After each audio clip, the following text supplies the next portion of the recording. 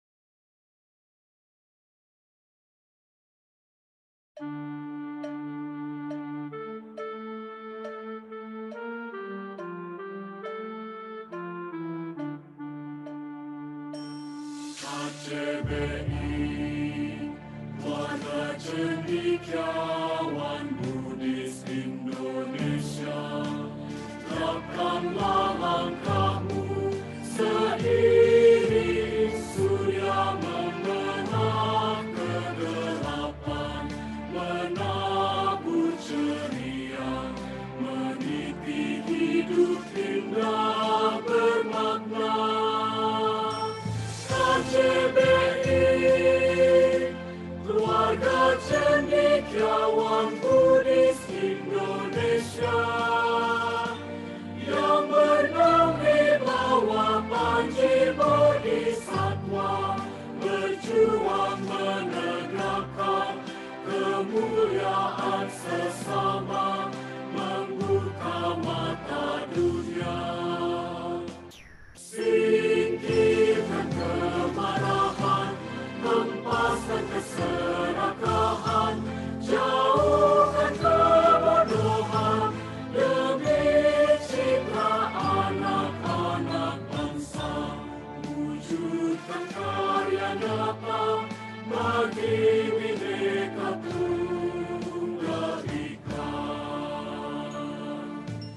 Mari satukan hati, padukan prasetya, membersihkan hingga sucikan jiwa demi kerukunan kita bersama KCBI ikut membangun Indonesia tercinta.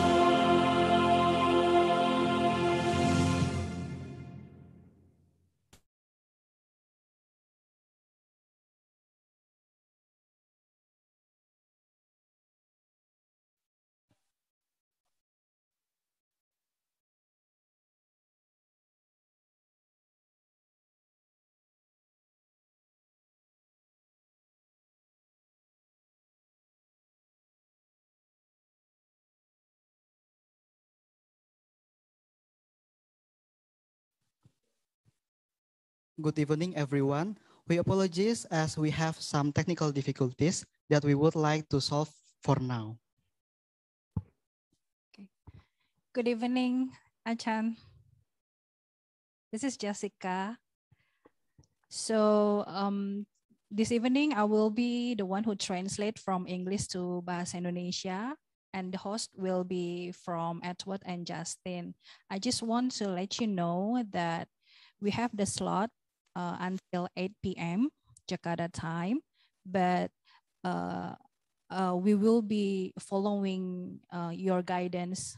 So if it should end before 8 or after 8, it's okay with us. Thank you, Ajahn. Ajahn, can you please, maybe we can start with check the sound to make sure that we can hear your voice. 1, 2, 3, 5, Okay. 7, 11. Perfect, Ajahn. Thank you. Okay, I shall give back to the MC, Edward. Okay, thank you. I will now read brief profile of Venerable Ajahn Jayasaro.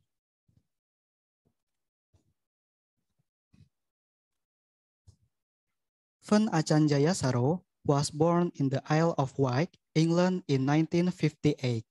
In 1978, he became a student of Ajahn Chah, one of Thailand's most renowned Buddhist monks and meditation masters at Wat Nong Papong in northeast Thailand. He took full ordination with Ajahn Chah as his preceptor in 1980. After his initial 5-year monastic training, Ajahn Jayasaro spent time in solitary retreat before taking on teaching and administrative duties.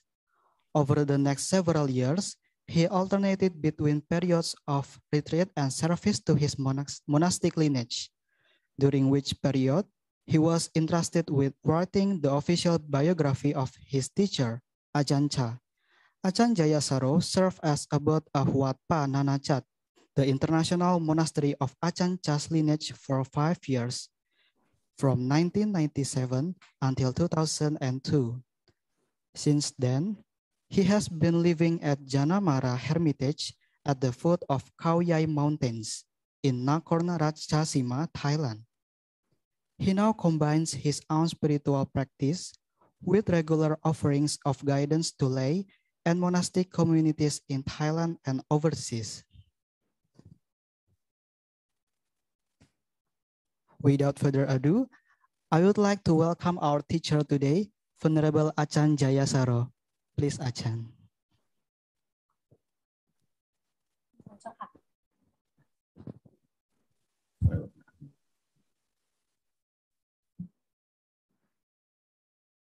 So good evening to everyone who is in this time zone, and greetings to everyone in other time zones.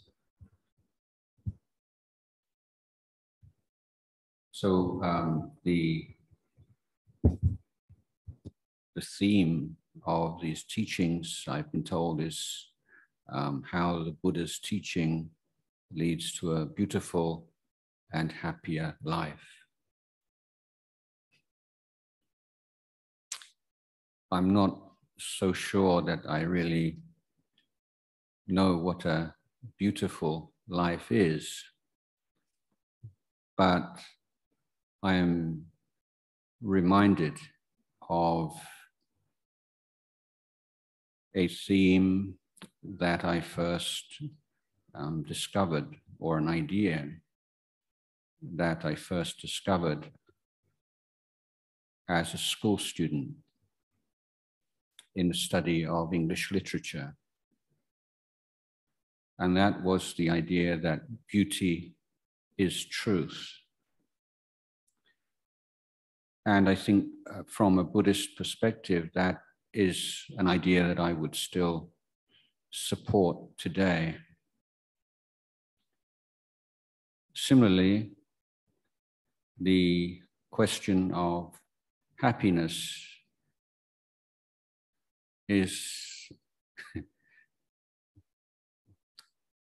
question of happiness is not such a straightforward one, but I would say again that ultimately the Buddhist understanding is that happiness is truth, or the realization of truth is the realization of true happiness, and that any happiness based on falsehood or misunderstanding will not be a reliable kind of happiness.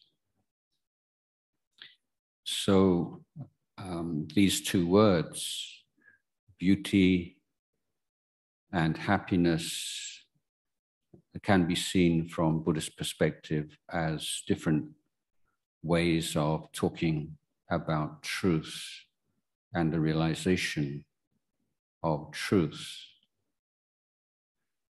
So in the modern academic tradition of postmodernism, then there is a skepticism, an opposition to the very idea that there is something called truth, a universal truth that can be realized. But here the Buddhist tradition is very clear. There is a universal truth that can be realized, and that realizing that truth enables us to experience true happiness. And in the light of this understanding, we can define dukkha, usually translated as suffering, as the absence of true happiness. The cessation of dukkha is the realization of true happiness. We believe that it is a wonderful opportunity to be born as a human being. Although Buddhism is often represented as a pessimistic philosophy, in fact, I would argue that it is the most optimistic kind of philosophy or view, in that our confidence, our faith is in the capacity, the potential of the human being to realize truth and thus to realize true happiness. Our happiness is not contingent, is not dependent upon a deity or a god or some external power, but through taking birth in the human realm, we have the potential to realize true happiness. So we begin from a very humble position and acknowledge that we do not really know what happiness means. We don't really know what the truth is. But our great gift and our strength as human beings is that we are learners. This is the main evolutionary feature, I believe, our ability to learn, our love of learning. And learning from each other has been a major source of human progress. So we are learning, and we are learning from the Buddha, someone who has realized the profound truth of existence and has revealed this truth to all of us. But he has not revealed the truth as a metaphysical principle, as a philosophical principle. But his approach has always been very practical. And the simile here would be of wanting to taste bread, for instance. Take a Western example. So the Buddha is not he does not spend a lot of time speaking in a very mystical way about the taste of bread, but he's very practical. He says, this is what you need to make bread. You need flour, you need water, you need yeast, you need salt, and so on. And this is what you have to do with those ingredients. You have to knead them in such a way until they gain such a consistency, and then you put them in the oven at such a temperature for such a period of time. And then you take out the bread and you taste it, and you'll know for yourself. So this is the approach of Theravada Buddhism, in particular, always very practical. Start off from where you are, not where you would like to be. Start off at the bottom of the ladder. Don't start the teachings at the top of the ladder because you're not there yet. So it's a very humble approach, and we need to recognize that this is a gradual training, but one which is based upon continuity of effort. If there is any special secret to practice it, well, it's an open secret. It's consistency and continuity of practice.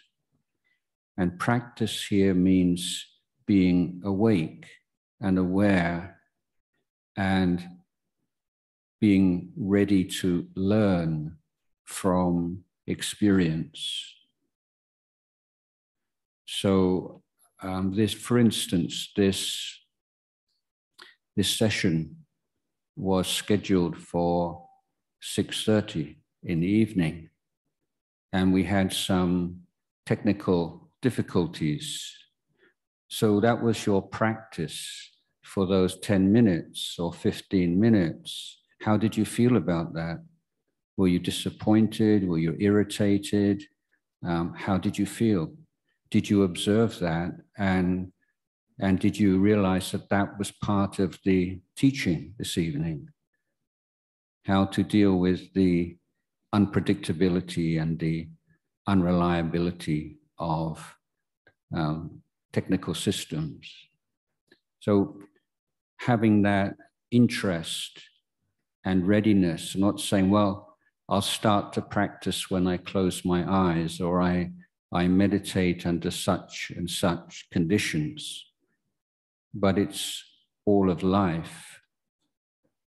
So we can't describe happiness, but we can experience happiness. We can't really describe unhappiness so well, but we can experience it. So we're turning our attention towards it and observing. And we observe, for instance, that certain kinds of speech, certain kinds of action leave a trace in our hearts. Afterwards, our hearts feel a little bit dirty, a little bit sullied, not clean, not bright. And that's an indication of the importance of taking care of our actions and speech. Because even if we are familiar and adept at certain meditation practices, techniques, if we are acting and speaking in unkind, unmindful ways, then we're never going to make real progress in practice. Because the path of the Buddha is a holistic path. It's one in which there must be complete harmony between action, speech, and mind. So we can observe that when we act unkindly, when we take advantage of others, when we vent our frustration and anger on the people around us, that it has an effect. Immediate effect is that we are causing pain and suffering for others, but at the same time we are accumulating this bad karma, and we lose our sense of self-respect. We find it very difficult to be friendly to ourselves, to like ourselves, if we are not careful about the quality of our actions and speech. So this is an observation that we can make. This is part of the Buddha's path, that we see that certain actions, certain speech prevent us from realizing any sense of well-being. And without self-respect, then the most basic foundation of happiness is lost. If we live in a family or community where people are not careful and mindful of their actions and speech, there is a lack of trust. And there can be no happiness in a community where people don't trust each other. So these are the observations we make. This is our practice of observing the connections between things, how things affect each other. So the ultimate happiness of nibbana, of the freedom from all defilement, is preceded by many other lesser but important foundational kinds of happiness. Giving, sharing is one of the most immediate sources of happiness in our life. And we can observe again that if we give something with a wish, a hope for something in return, then it does make us very happy in the long run. If after some time we recollect, we remember the occasion when we helped somebody, when we gave something, but we wanted something in return. Maybe wanted their respect, or we want some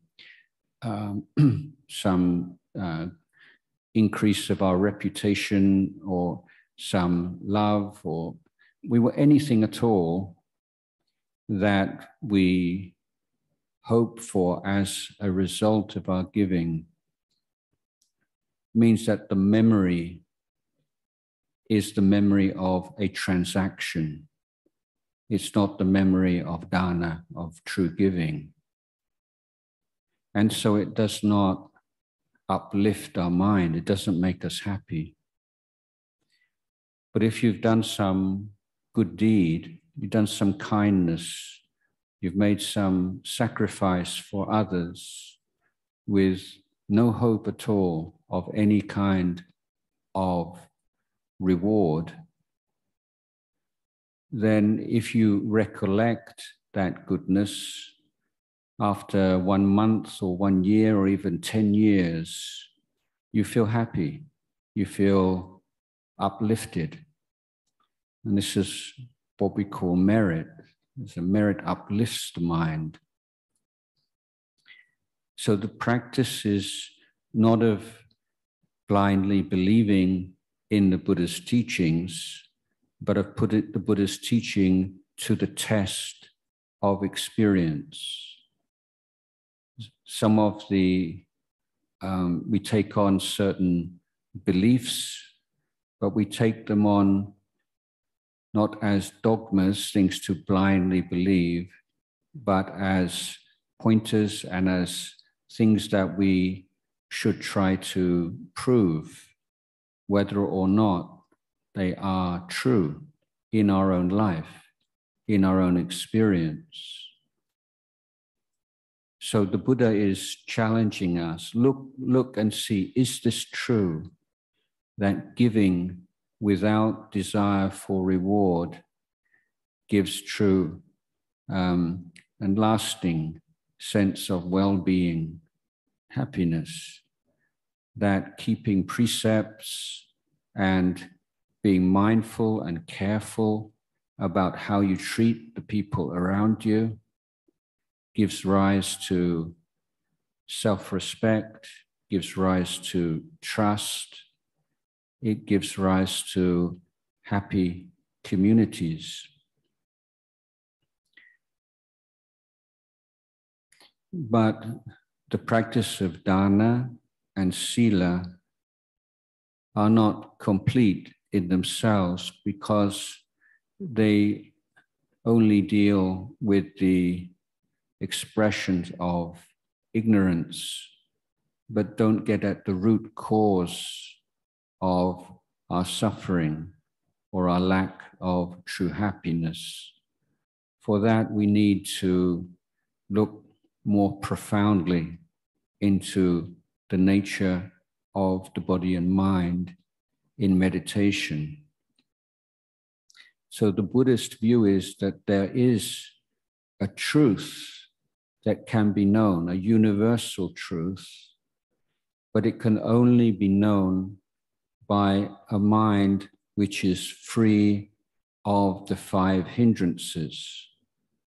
So the 5 hindrances are 5 particular defilements that appear, are provoked, are revealed through meditation practice. So the indulgence in thoughts and memories and imagination of things that we like, the indulgence in memories and thoughts, imagination about things and people we don't like, and the stiffness and dullness, laziness of the mind, the agitation, the anxiety in the mind, doubts in the mind.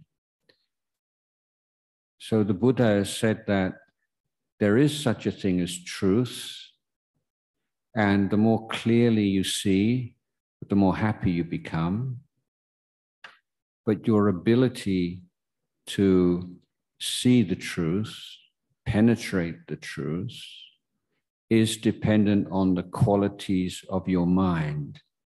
An untrained mind is not capable. It's not a good enough tool. It's not a refined an instrument which is refined enough to experience this truth. So this is why meditation practice play such an important part. It's not that meditation is like the magic jewel which answers all your wishes. It's just one part of the overall education that the Buddha taught us, which we call the Eightfold Path. But it is the heart of the practice. And without it, the mind never gains the strength and the clarity and the peace which is necessary for a true perception of the way things are. So the practice is one of recognizing the 5 khandhas as the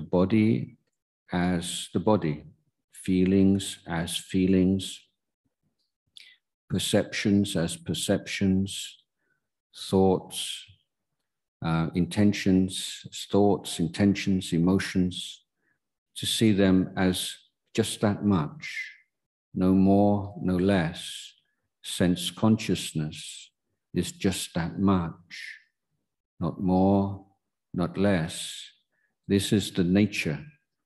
This is the selfless nature of the body and mind. And we can only see that clearly when the mind has been trained consistently, systematically.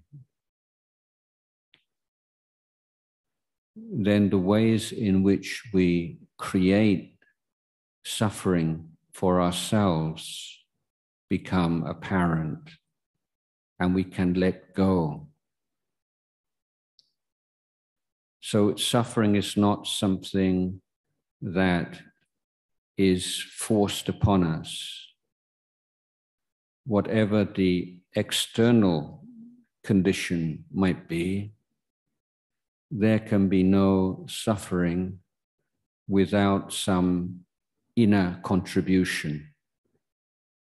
So it's the external condition, external trigger, plus the internal ignorant response or reaction, which leads to suffering, lack of true happiness. by developing the ability to look closely, look clearly, to be aware in the present moment, then we learn how to let go of this internal ignorant reaction to phenomena. So whatever the external situation might be, it can cause us some discomfort and some physical distress, but it cannot cause mental suffering because the internal ingredient is no longer there. And the more that we let go of the internal condition, then we observe something very interesting. That is that fewer and fewer things make us suffer, and more things make us happy. We can find simple menial jobs like sweeping and cleaning and as very satisfying activities, washing clothes, or all the menial jobs that people look down upon can actually be a source of great joy, pleasure. We become much more sensitive to the goodness of people around us. We appreciate goodness. We become like connoisseurs of goodness. Even the smallest acts and words of goodness feed this joy in our heart because our hearts are clearer now. They're cleaner now. So it's like before you're driving in a car with the windscreen covered with dirt, and you just thought that was normal. And then one day, you wipe the windscreen, and suddenly you can see through the windscreen, and it's a whole different world. So the chasing after forms and sounds and odors and tastes, this is a very narrow way of living life as a human being. It may seem really wonderful and exotic, but it's not. It's just the same old thing again and again and again and again. Forms and sounds and odors and tastes. And so you can have a sweet taste and a bitter taste and this taste and that taste. But at the end of the day, that's all it is. It's just taste.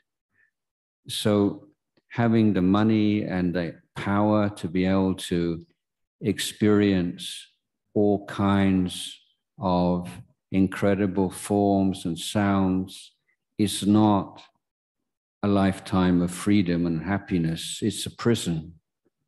You're in the prison, the open prison of the senses.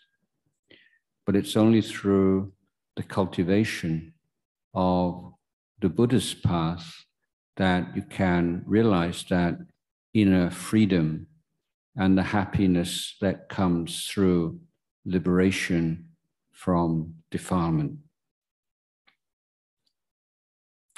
So I would like to end the Dhamma talk at this point.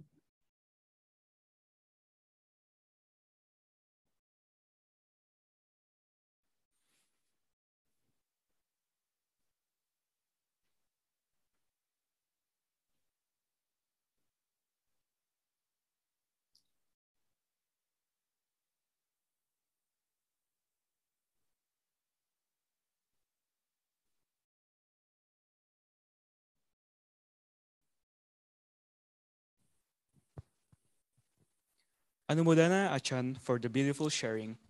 We hope that everyone here in the Zoom conference, the team, the volunteers, and all participants in the Zoom conference can find the true definition of true happiness. Currently, we have received some questions from the participants of the event.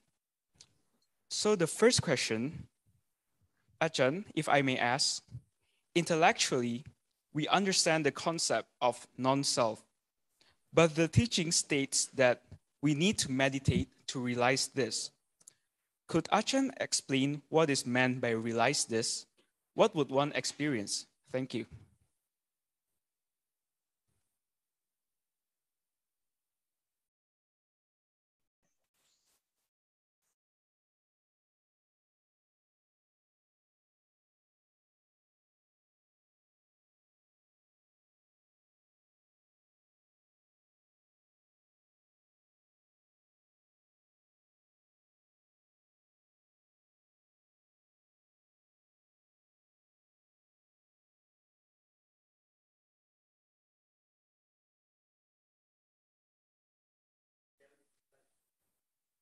Please wait for a moment as there seems to be a technical difficulties from the Ajahn.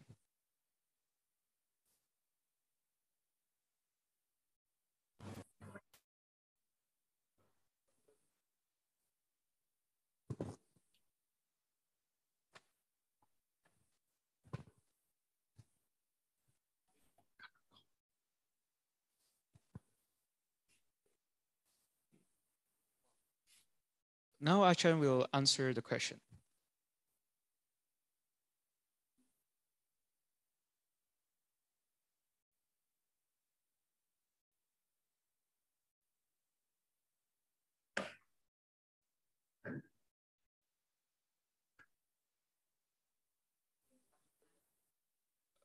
Good evening, Ajahn.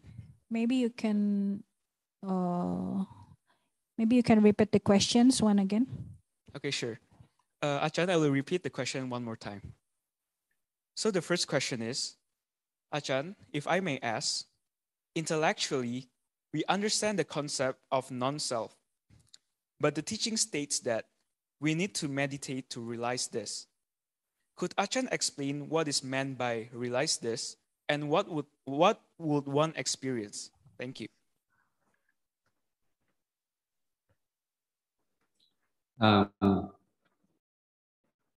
Anatta or not self is not a state to be realized. It means seeing through a mistaken assumption that we make about ourselves, about our lives, because we have not really looked closely enough. We've just assumed certain things about ourselves. For instance, we have this word I and me, and we use these words many times every day. And because we use this word in referring to ourselves again and again, we take it for granted. It seems to be common sense that there is something there called I or me.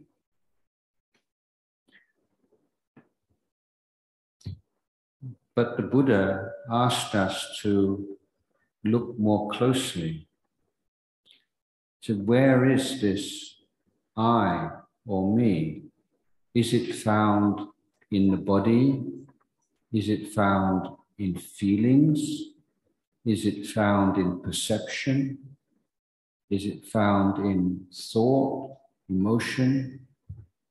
Is it found in sense consciousness?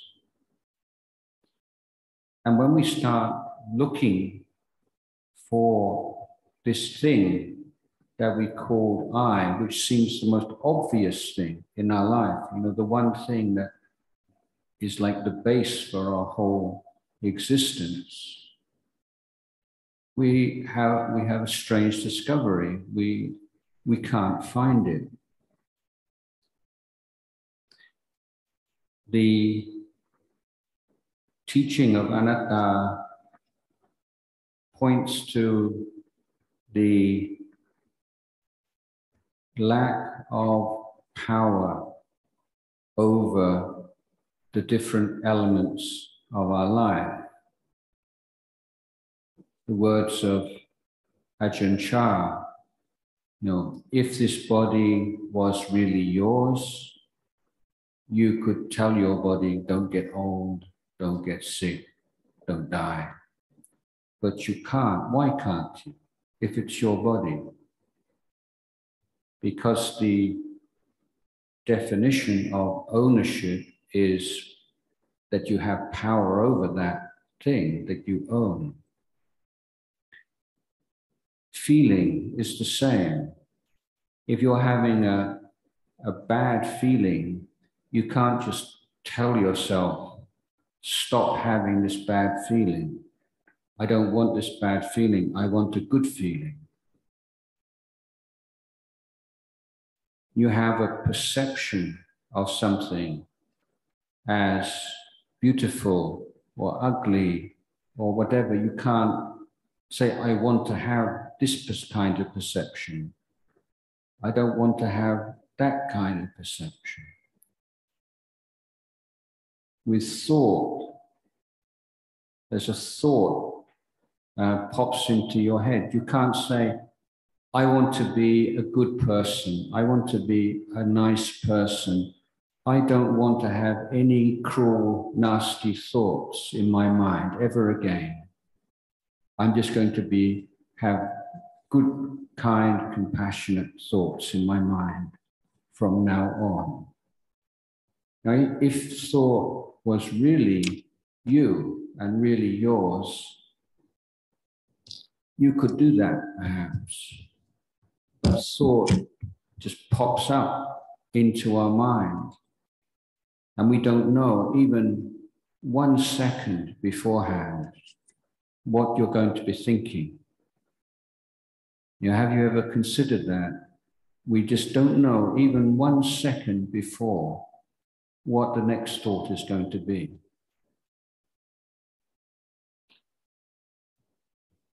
So when something appears at the eye, ear, nose, tongue, body, then there is sense consciousness arising at that particular sense base. So the Buddhist approach is not one of expounding a philosophy called anatta, but the Buddha is saying you are starting off, you are looking at life with a wrong assumption. You are assuming that there is something called a self, yourself, who you really are. But you cannot find that self, can you? What is really going on? And so when we look more closely, look more profoundly, we see a stream. It's like life is a river. It's a river of physical phenomena, mental phenomena, a flow. But it's not a random flow. It's a flow that is dependent on causes and conditions. So another way of talking about anatta is simply to say that everything arises and passes away according to causes and conditions. So it's a different way, it's a particular way of approaching the phenomena of causality. It's saying that there is no controller, there is no one behind this. It's a natural phenomena that is dependent on causes and conditions. So we're looking at this both in daily life, in daily experience, and also in meditation. So these two have to go together. So the more profound realization comes in meditation when the mind has entered samadhi and has left the 5 hindrances behind. But we also need to supplement that kind of practice with daily life practice. And it's not difficult. It's just being awake to what's going on. So you walk out into the sun and your body feels hot. And maybe you start to sweat. Well, you didn't want to get hot. You didn't want to sweat. It's not your decision. It just happened because of the nature of the physical body. If you're in the hot sun, then there is an unpleasant tone to that experience. It's called vedana. There are certain memories, certain perceptions that arise in the mind, certain thoughts, and observing and learning from the way that things arise and pass away, the patterns that we can distinguish in daily life. So in practicing in that way in daily life, using the intellectual power, also the power of observation, the power of mindfulness, then bringing that into meditation, you can sustain powerful momentum.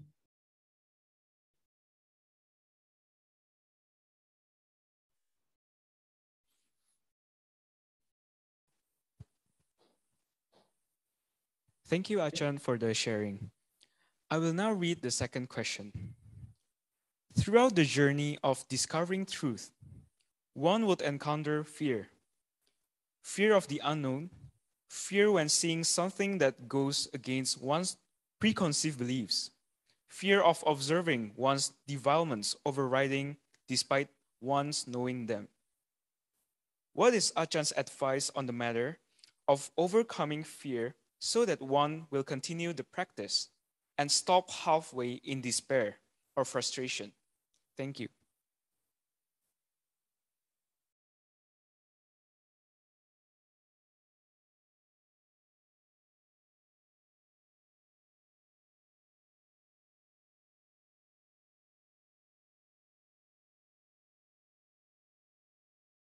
You're mute. Some are physiological. I remember many years ago reading a transcript of a Dhamma talk given by one of the great masters in Thailand, Luangpor Mahabua. And he relates how he was walking in the forest and almost stepped on a poisonous snake, a cobra or a king cobra, I can't remember, and how he immediately jumped back. And his comment was very interesting to me because his comment was, well, even an arahant can experience that kind of reaction to suddenly being confronted with a poisonous snake. Now, quite recently, in a book on neuroscience, I came across an interesting passage in which they said they discovered a certain area of the brain. Its only function of this particular area of the brain is to to promote or to stimulate a very powerful reaction to the sight of a snake, a poisonous snake. So Lungtang Mahabur was correct. It was a purely physiological reaction. That there's, he has that area of his brain, and that's what sprung into action. It's something that's been in the human brain going back for a very long time.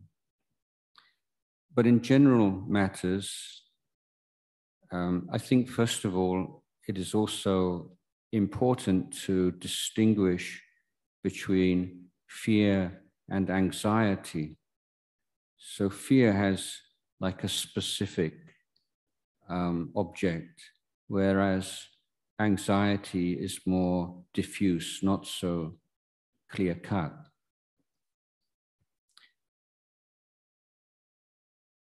In Dhamma terms, fear is an inseparable element of the unenlightened mind. To say, as long as there is the attachment to body and mind as self, as long as there is Sakaya Ditti, as long as there is this view, this belief, this attachment, that the five khandhas are me or mine, there will always be fear. Fear and the sense of self are one and the same thing. So the only real liberation from fear is through stream entry and through realization of the truth of things. But on the path of practice, and whether it is fear of snakes or fear of pain, fear, whatever the fear might be, or fear of ghosts is a big one here, maybe in Indonesia also, then the practice is to be fully aware of the fear. And any strong negative emotion is always intensified by vipawadanha, or not wanting to feel that way, not wanting to have to experience that. So there's fear, and then there's the not wanting to feel fear. And it's the not wanting that really constitutes the suffering in many cases. So the tendency of the mind to react towards phenomena in either of two extremes is seen in the case of fear. So one is just to be completely lost in the fear and to totally panic. And the other extreme is to try to repress the fear and try to get rid of it and try to explain it away or whatever. But those two strategies are not wise strategies. They don't work. But if we simply establish mindfulness and say, this is fear, it's like this is what fear feels like. And we can do one of the body scan meditations where we look at the sensations in the body from the top of the head downwards and try to identify where exactly in the body do I feel fear? What is its specific nature? Is it a stable, permanent feeling? Is it fluctuating, changing? Is its intensity changing? Is its characteristic changing? So we adopt the stance or the attitude of a scientist, an observer of fear.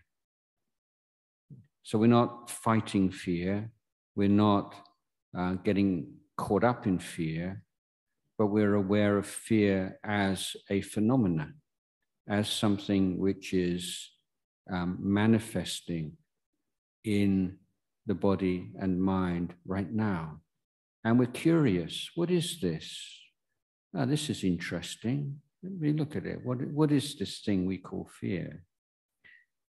And when we change our attitude to fear, and we're not afraid of fear, and we don't resent fear, not angry about it, not oppressed by it, just looking at it, then it dissolves. And seeing how fear and other strong emotions can dissolve in this way is really liberating. It will give great joy to the mind. You see, you don't have to do anything, you just have to be present to your experience and just be patient and just to look and be curious. And our tendency is to experience ourselves like a little boat on a stormy sea. You know, we're in this little boat and the storm is raging and we're afraid that our boat is going to capsize. This is little me. It's overwhelming. I can't take it anymore. It's awful. It's terrible. It's your little boat on this big ocean. It's so fragile. But then when you look more closely, actually the thought and the emotion is the little boat, and you are the ocean. So on the ocean, you have that surface layer of activity and agitation, but you go down a few meters and it's still. And so however strong the storm might be, the ocean is only affected on its surface layer. And the boat is not who you are, it's just a thought. It's just a perception on the surface of the ocean. So changing your way of looking at these emotions and thoughts can have a very liberating effect.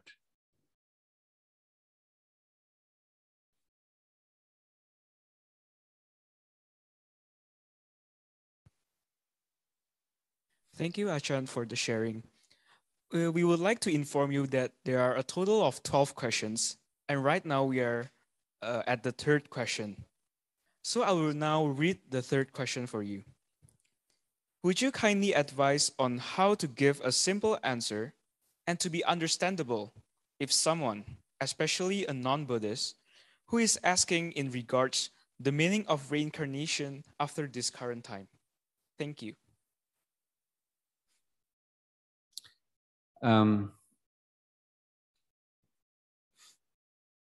Okay. First of all, I wouldn't use the word reincarnation. I don't like that word. We, generally speaking, don't use that word.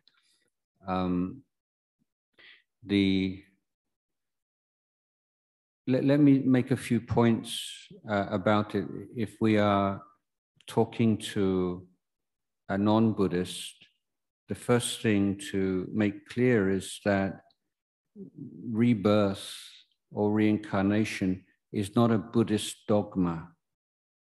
So the teachings of other religions are generally in the form of dogmas, things that you are expected to believe. If you want to be a Christian or you want to be a Muslim, there are certain things that are non-negotiable. You have to believe in these things if you want to be a member of those religions. But in Buddhism, it's rather different. And the Buddhist teachings are essentially an education system. And the Buddha made it very, put great emphasis on the need to distinguish between what you know and what you believe. So for the vast majority of Buddhists, we don't have the remembrance, recollection of past lives.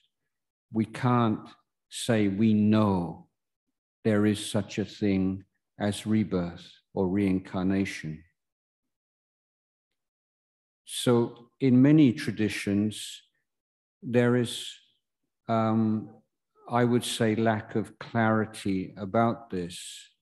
There is the assumption that a strong belief in something is a kind of knowledge, that I know and I believe are one and the same things. But the Buddha was such a revolutionary teacher in which he said, no, you can believe 100% in things that are not true. Belief is not a proof that what you believe is necessarily true. So when non-Buddhists ask Buddhists about reincarnation or rebirth, they're usually assuming that Buddhism is like their religion and they have certain beliefs, and the main belief that everyone knows about Buddhists is we believe in reincarnation. But if you start talking about reincarnation or rebirth in those kind of terms, as if it is a dogma or something that every Buddhist has to believe, then you've already lost the path. You're not explaining correctly. So it's not simply a matter of saying, well, you believe in this and this. Yeah, we're Buddhists. We believe in reincarnation. Reincarnation is like this. This is what we believe. In that case, we're losing the essential feature of Dhamma, of Buddhist teaching. So the Buddhists say, yes, I believe in rebirth, but I have not experienced the truth of it yet. So very humbly make that distinction. But I have reasons for my belief. For example, the words of the Buddha himself, the words of great monks and nuns and meditators who say they can remember past lives. We have the memories of small children all around the world who can have been proved, we can say, to have accurate memories of past lives. There are people who can remember past lives under hypnosis. So there is a lot of supportive evidence, but that is not yet a direct experience. Okay, so I haven't got round to the explanation yet, but that's some supplementary reflection on this topic. I think the most simple way of explaining this is to use ancient simile. Let's suppose we have 2 candles, and when we light a candle, then we say, what is a candle flame? It's not a thing, is it?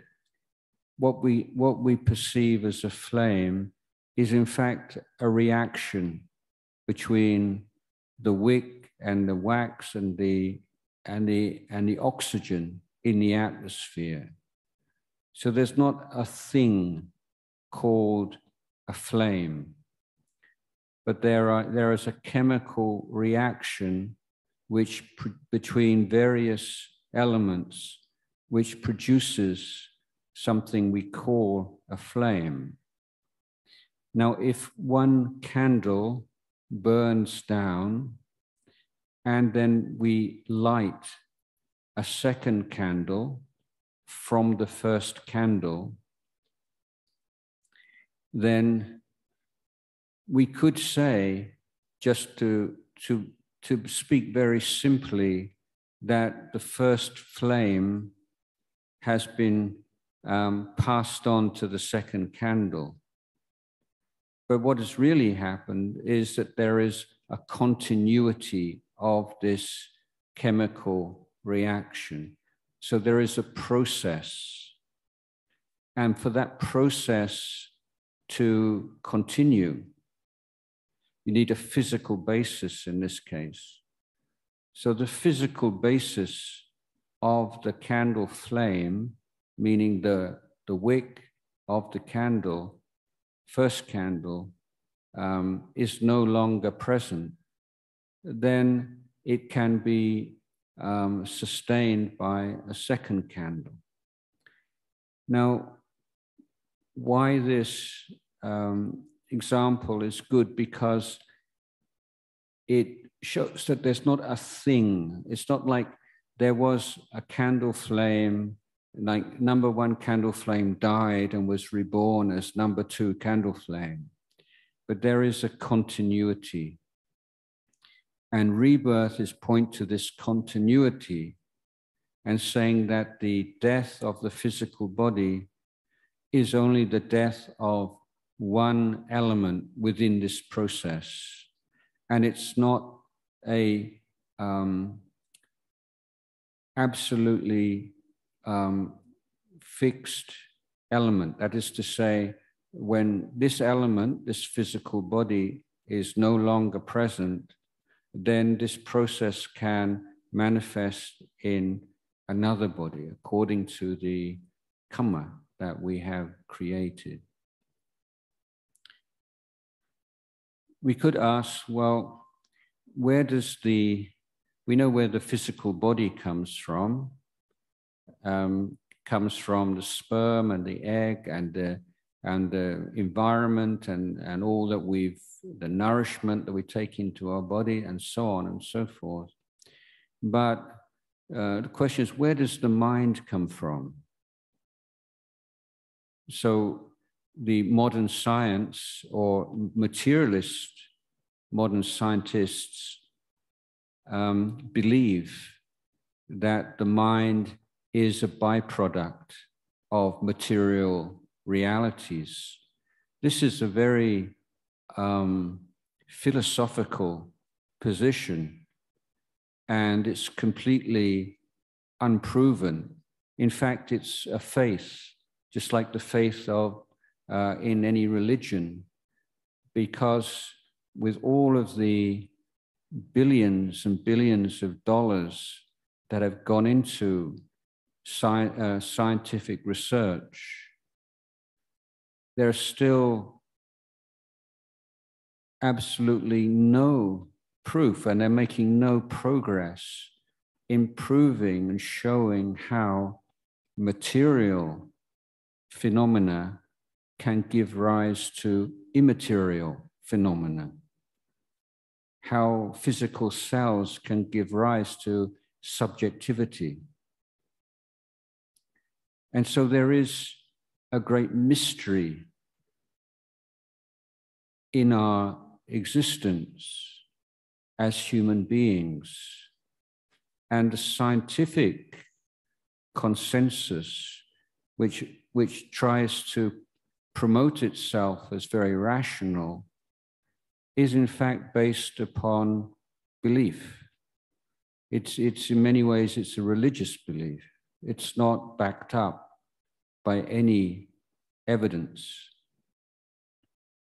So rebirth, the idea that there is a stream of karma, like a stream of energy, if you like, which is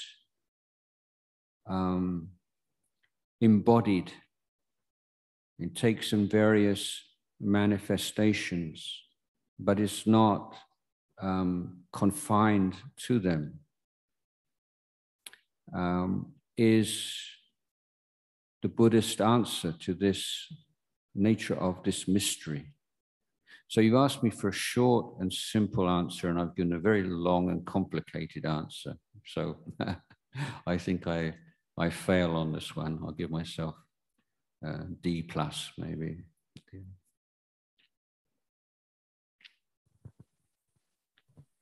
Thank you, Ajahn, for the Dhamma.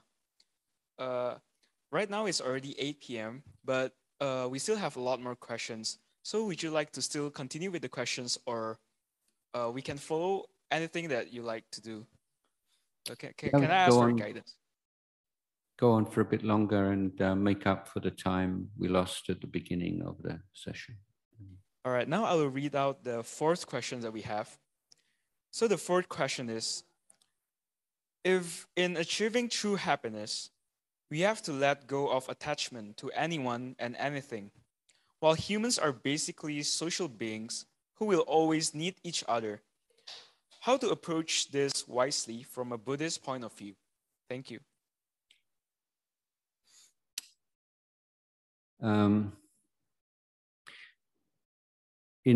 the Jataka stories, then we see that the very last obstacle to Buddhahood was the Bodhisattva's love for his family.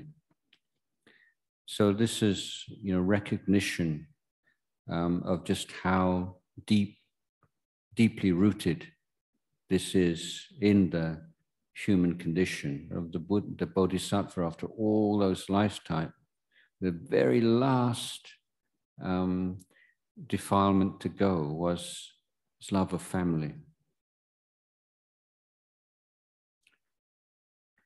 So if we look at the Buddhist tradition, then the teachings of the Buddha are often emphasizing self-reliance and becoming one's own refuge.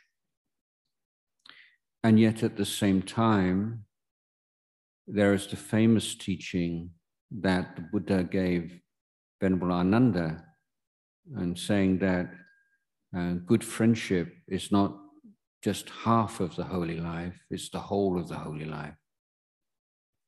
So the emphasis on Sangha, the emphasis on community, emphasis on creating families and communities based upon sila and kindness and compassion and trust. These different strands, these different dimensions of Buddhism all come together in a very beautiful, harmonious whole. The fact that love of personal love, individual love, is such a strong part of human psyche is recognized. And for this reason, there will only ever be a minority of Buddhists who are suited to and can really appreciate and enjoy the monastic life, where one makes the renunciation of that kind of happiness. And there is a recognition that this is a legitimate kind of happiness. And we have examples from the time of the Buddha himself to the present day of householders keeping 5 precepts, leading a normal family life with spouses and children and grandchildren who have been able to realize stream entry. And stream entry means you've done 99.99% of the work that you need to do. The Buddha compared the suffering that remains for the stream enterer to the suffering that he or she has experienced in the past many lifetimes as the difference between the amount of dirt that you can get trapped under a fingernail with all the earth, all the dirt in the world. So family life and family attachments are not necessarily an insurmountable or obstacle to progress in Dhamma or even realization of Dhamma. But what is necessary is that there is constant reflection that I am of the nature to age. I have not gone beyond aging. I am of the nature to sicken. I have not gone beyond sickness. I am of the nature to die. I have not gone beyond dying. I will be separated from everybody that I love. So this is the reflection that we need as householders, need to keep coming back to again and again. This is a temporary state of affairs. You know, where no matter how much you love our parents and love our spouses and our children, this is an unpredictable, uncertain and relationship, and that one day, and it could be any day, we're going to be separated from those that we love. So it's not saying you shouldn't love, you shouldn't be attached, but to educate your love, to make your love more mature. So it's not a love which is based upon closing your eyes and trying not to think about the fact that one day you'll be separated, but that fully embraces, fully accepts the reality of that impermanence and of that uncertainty. And rather than being filled with dread and suffering and depression, when you think that way, quite the opposite happens. And you think you become that much more appreciative of the people in your life, and you treat them a lot better. You're more forgiving, and your love becomes a more elevated love. It's a Dhammic love. And as time goes on in family life, couples, married couples, you see that the sensual and sexual side of relationship becomes less and less central, not so important, and the friendship becomes more and more important, and the love just develops naturally more and more into the 4 Brahma Viharas of metta and compassion and mudita and upekkha. So this is a natural evolution of love between couples who are, families who are practicing the Dhamma. The possessiveness and anxiety around children and their fate, and wanting to control and wanting to prevent them from any kind of suffering. These kind of neurotic habits that come up so easily in family life are steadily abandoned. and it's more you want to do anything for your child and to feel compassion if they're suffering. But there's a recognition of law of karma, and we all are the owners of our karma, and there's only so much that one person can do for another person. So the love between families is not like it's this thing you have to get rid of if you're really serious about Dhamma practice. That's not it. You should you honor your parents, you honor your spouse, you honor all your relationships, but you are evolving them and educating them and bringing them into harmony with the principles of Dhamma.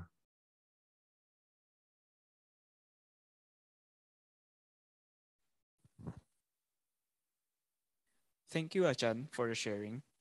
Now the fifth question would be, please talk about right mindfulness within one daily formal and informal practice, and with interpersonal relationships, whether it be with Dhamma teachers or with global community. Thank you.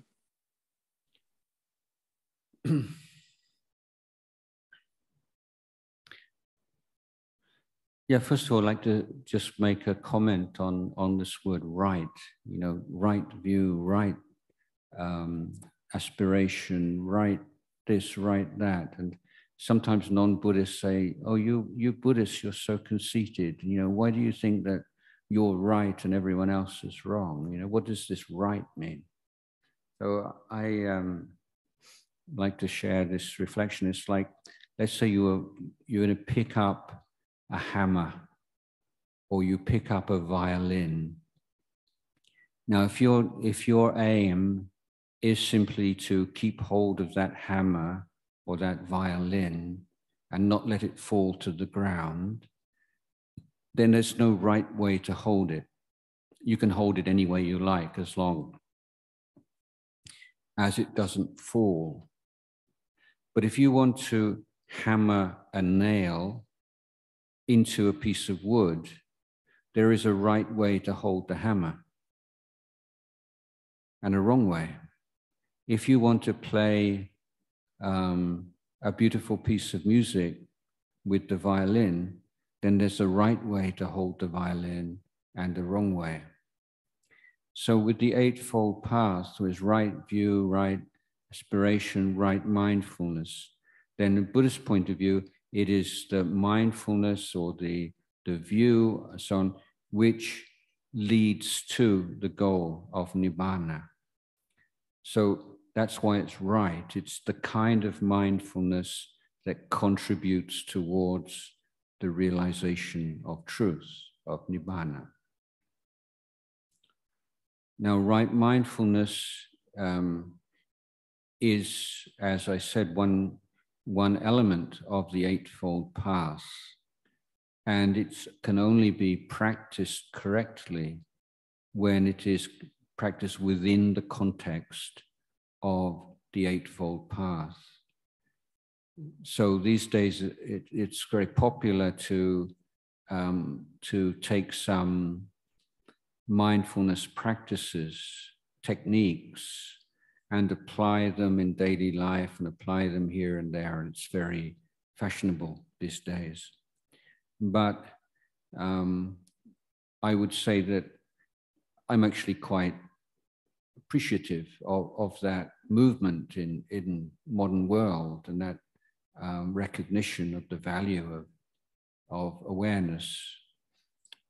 It's quite a revolutionary thing in many ways.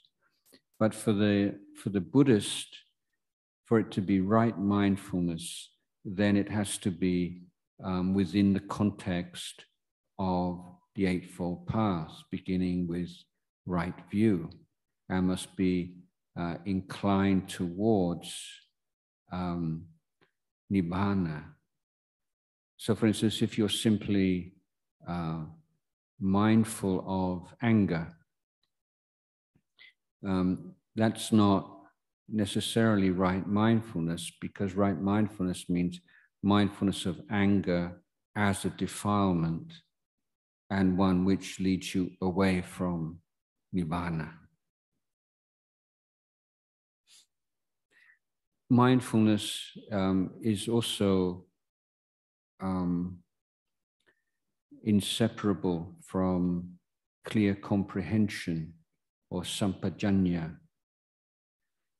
But in many places in suttas and in this definition, sampajanya is just considered as, I think you could say, as an aspect of mindfulness, whereas in some sutta, then they're separated. And we talk about the function of sati and the function of sampajanya.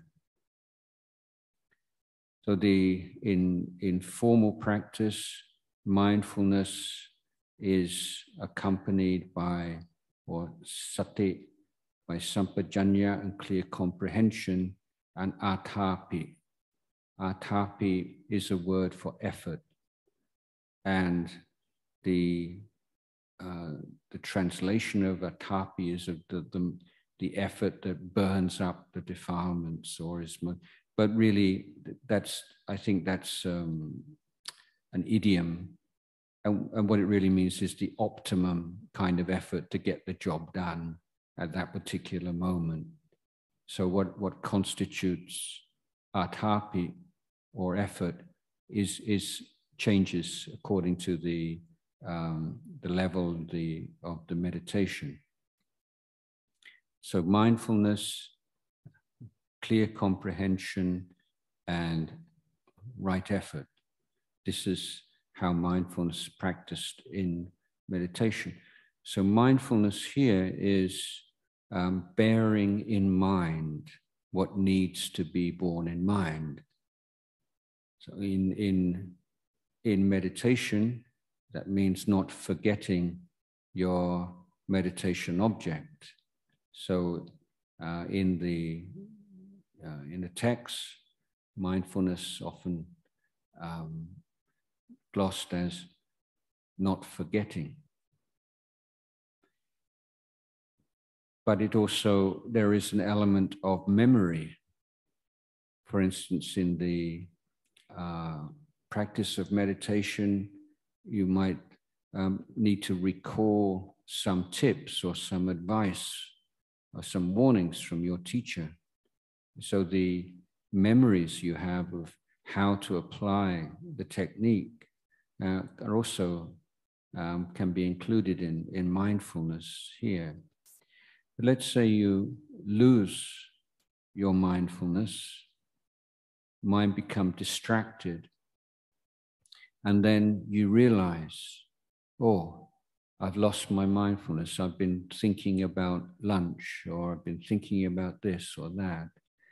And that realization that what you are thinking right now is not what you intended to be thinking about or focusing on, that is sampajanya. You see, this is the wisdom faculty. There's a sense of, I'm not thinking about what I intended to think about. I've lost my way. That's not mindfulness as such. That's clear comprehension. This clear comprehension has a sense of what the goal is, what the practice is, what how to maintain right mindfulness. So it's like a quality control element in the meditation. QC in the meditation is sampajanya. And when sati and sampajanya working well, then the amount of effort, the optimum amount of effort to create that clarity, sharpness, and wakefulness in the mind is atapi. In daily life, mindfulness, it's important to recognize that mindfulness is not like a quality. You don't have this thing called mindfulness. You always have to be mindful of something. And so given the situations are changing all the time, and there are many different things going on, you can't maintain one particular object of mindfulness like the breath in daily life. For instance, in a conversation, you can't watch your breath during a conversation. So there has to be a flexibility in daily life and choosing an object of mindfulness which is most appropriate. Now, the basic object of mindfulness, fundamental objects of mindfulness in daily life are the 5 precepts. So it's not that you keep the 5 precepts and then you can meditate, but keeping the 5 precepts is your meditation in daily life. Because if you're breaking any of the 5 precepts, basically no matter how much time you spend in meditation, it's 1 step forward and 2 steps back. And the karma that you create when you break one of the 5 precepts is a serious thing. So keeping those 5 precepts in mind is the first level of mindfulness in daily life. It's the fundamental level. And to give a simple example, let's say a mosquito bites you. So the unenlightened, unaware mind means someone will just like slap the mosquito without even thinking about it. So there's no humanity there. There's nothing of the Buddhist in that moment. But if at the moment that your habitual reaction, your habit, is to slap a mosquito, and then you stop, and you think, oh, I'm going to break my precept. And that stopping at that moment, that is the arising of sati and sampajanya. And at that moment, the question of, is this right? Is this wrong? Is this appropriate, inappropriate? All of these considerations can come into the mind because you created a space for them. You weren't just blindly following your habit. So you recognize and you stop. And when you stop, then you have a lot more options. You can just blow the mosquito away or whatever. So in daily life, you're creating awareness. You're coming back to yourself. You're learning how to live your life in accordance with your principles through this mindfulness of precepts as your basic practice. And then on top of that, you can have other practices. If you're alone, you can maybe do some body awareness, or you're in a group, you can do some loving kindness practice, learning how to adapt according to the situation. But to repeat once more, the fundamental objects of mindfulness in daily life are 5 precepts.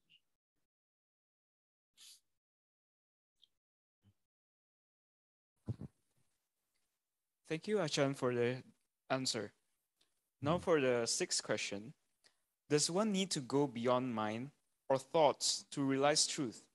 Can we realize truth without meditation? Thank you. You do have to go beyond thoughts. You have to see the space around thoughts. You have to live a life in your mind just full of thoughts. So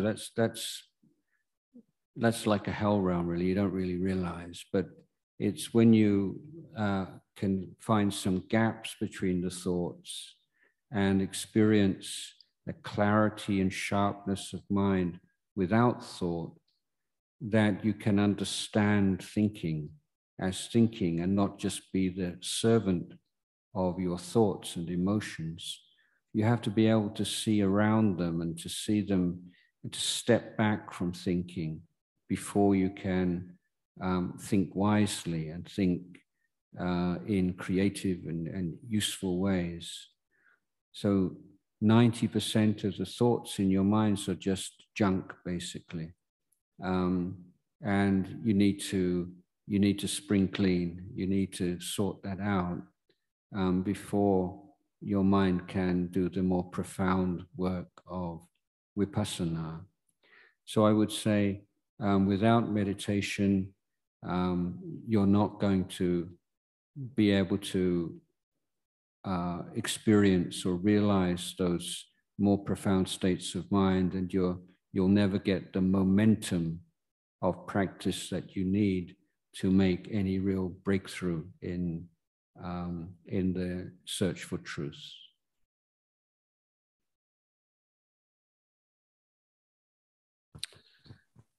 I think one more question, and that would be. Okay, so for the last question, thank you for your answer, by the way. For the last question, how can a lay person attain Sotapanna when even a full-time monk cannot attain? How can one truly achieve the first level of sainthood? Thank you.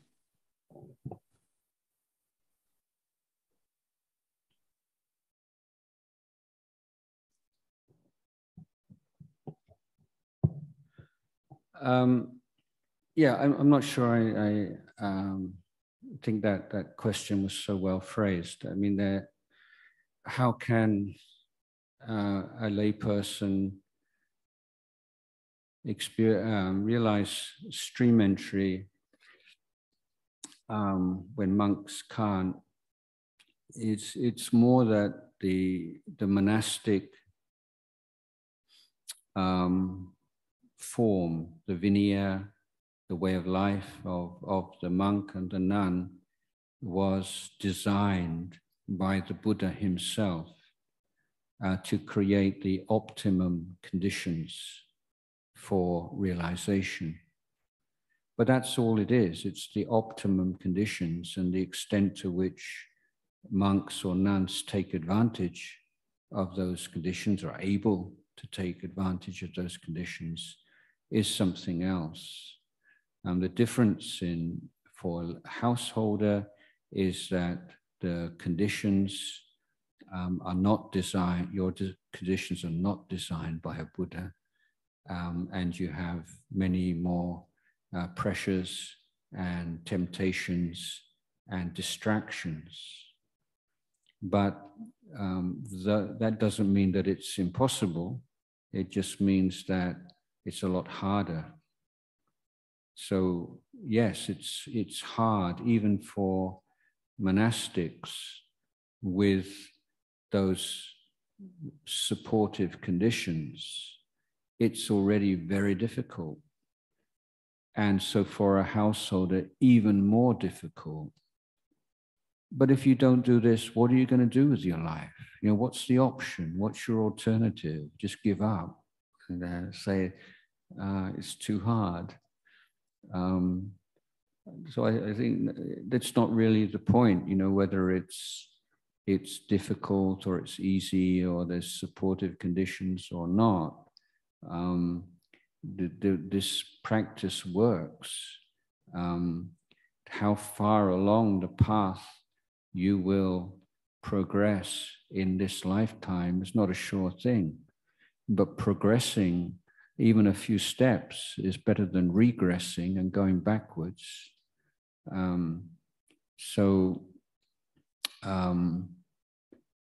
Stream entry has been achieved by householders in the past and in the present, but it's always a very small number. In terms of percentages, it's probably a tiny number. But, you know, I don't think that's really such a important consideration. Is do you have the faith that in the Buddha's wisdom and that the Eightfold Path is the path to true freedom? If you do, then how can you not practice whatever the external conditions might be.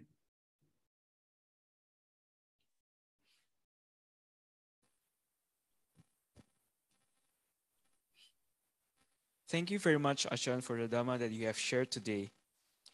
We are really blessed to have the opportunity to listen to whatever you have said today. And thank you very much for the insights once again. We would like to invite Venerable Ajahn to lead us with the dedication prayer. Ajahn, please. To give blessing.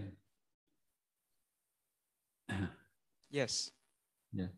Yatha varivaha pura paripurenti sagarang hewa mewaito thinnang petanang upakapati ichitang batitang tumhang kippamiwa samiccato sapphe purento sanggapam janto pannaraso yatha manijo tiraso yatha sappitiyo vivachanto Sabharokho vinnasato matayam bhavattvantarayo sukhi dhikayuko bhava abhivadana silesa nityang vudhapacchayino cattaro dhamma vadhante ayu vano sukhang phalang.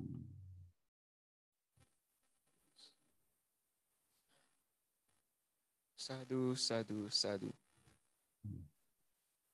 Anumodana, Venerable Ajahn, for your generosity to teach us the wisdom and compassion today. The Sangha community itself is a blessing who reminds us to keep practicing the Dhamma in our daily life. We hope this occasion will benefit all sentient beings. On behalf of the KCBI, Walubi, volunteers, and all participants benefited from your teaching, this is a small token of appreciation, of gratitude towards Venerable Ajahn. We hope that we can listen more from you in the future.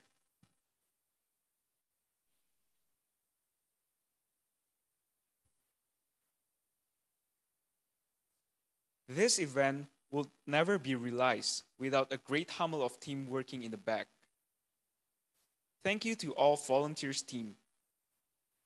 Next week, on the 8th of May, we will receive another blessing of the teaching from Venerable Tan Ajahn Cagino, starting from 7:30 p.m. Jakarta time. Tan Ajahn will speak in Chinese, and we will have English, Indonesia, and Thai translation. The precious opportunity to listen to the Dhamma has come to an end. Once again, I hope we can take this as a reminder to contemplate and practice in our daily life. Sabe sata bhavantu sukhitata. May all beings be happy. Sukhi hotu, Namo Buddhaya.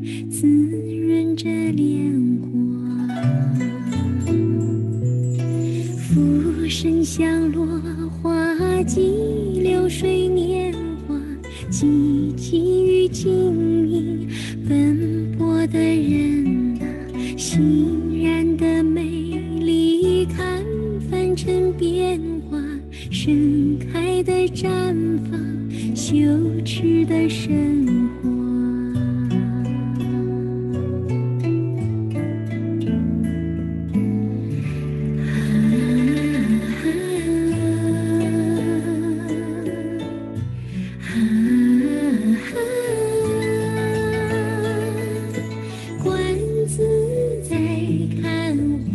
谢花落，让心情像自由的云朵，看欢喜随春雨洒落，滋润哭泣的人们，万自在看花谢花落，让心情像自由的云朵，飘过海呀，越过山峰，乘着光阴，花是为彩的